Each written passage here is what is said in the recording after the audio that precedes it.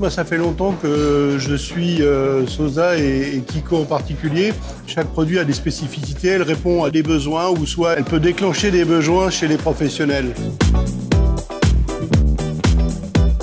Il y a beaucoup de produits très intéressants et qui nous servent tous les jours. Il y a des produits que j'affectionne particulièrement, c'est tout ce qui est leur pure pâte et leurs fruits concentrés qui sont intéressants pour venir relever des applications.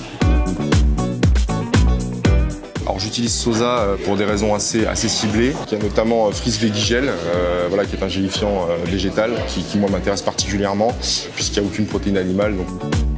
Je voulais faire un praliné à la framboise et j'avais vu que des gros morceaux chez la concurrence.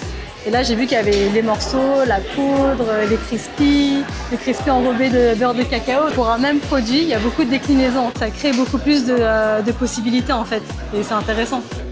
Il faut vraiment avoir ce contact permanent pour arriver à comprendre tout l'esprit de Sosa, la philosophie et tout le travail et la culture qu'il y a derrière.